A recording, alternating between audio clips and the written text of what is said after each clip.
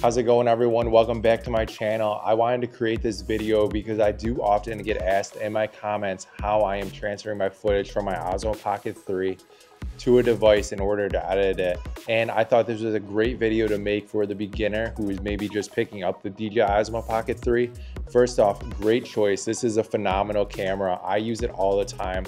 I love how compact it is. The footage I get looks incredible, and I couldn't be happier with this little Osmo. First, I'm going to show you how to take your footage off your Osmo Pocket 3 and transfer it onto your computer. You are going to need a couple different accessories to do this.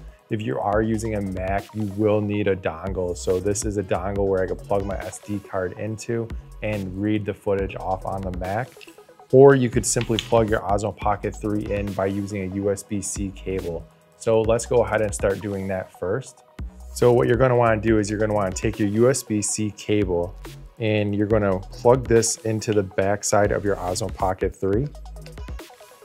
And then you're going to take this other end and you're going to plug it into your computer.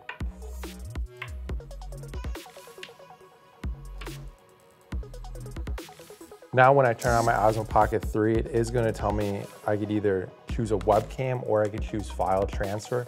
In this case, I am going to choose file transfer. And then as you can see, my Osmo Pocket 3 has shown up live onto my computer. So it is reading the SD card within the Osmo Pocket 3. And as you can see, all my footage on my Osmo Pocket is here. So I can just pull one up and I can copy over the footage that way. There is a couple other ways to do this on a PC or on a Mac. So I'm going to show you the next way. Let me eject the Osmo Pocket 3 on my desktop right now. Okay.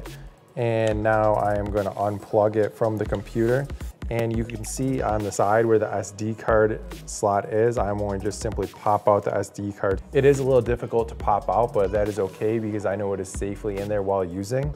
And now I'm going to take my dongle and I'm going to plug it into the dongle. And now I'm going to take my dongle and plug this into the computer. As you can see, it shows up as the SD card, and same thing, I can click here, I can go through my folders, and I could read all the files that are on my Osmo Pocket 3's SD card. I find transferring the files to the computer is the easiest and best way to transfer files off the Osmo Pocket 3. In my opinion, it is the fastest, and also I can copy it to an external hard drive. This is a SanDisk SSD.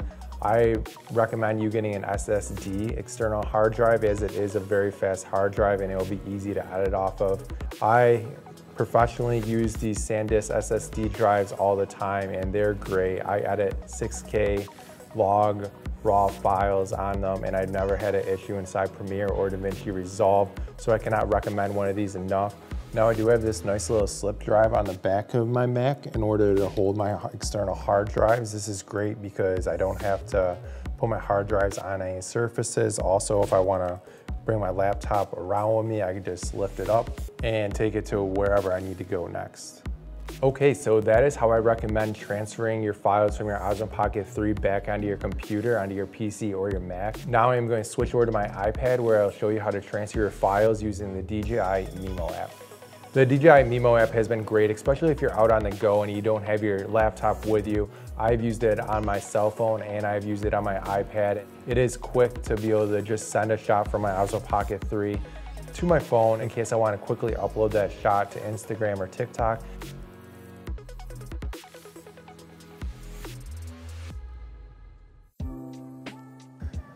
Okay, so let me find the DJI Mimo app.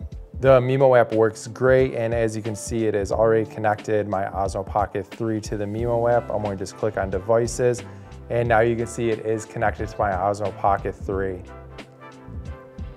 So now if we click on this little play button down here, you can see all my files on my Osmo Pocket 3 have loaded onto my Mimo app.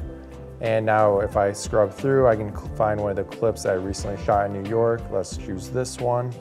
I can play it back. And I'm like, okay, I want to use that clip. Now I can download it because I want to easily upload it to Instagram.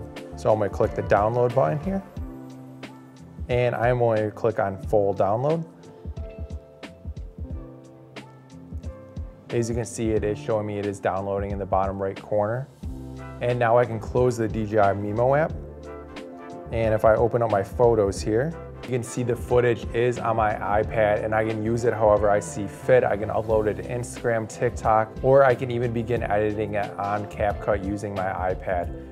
I will link the video where I do show you how to edit your Osmo Pocket 3 footage on your iPad using CapCut, so click up here to see that. Awesome, well thank you so much for joining me in this episode. I hope you learned something. Again, there are multiple ways to transfer your footage from your Osmo Pocket 3 to your devices. It's really just working it into your workflow and seeing what works best for you. Please like and subscribe to my channel as it helps my channel grow. Until next time, peace.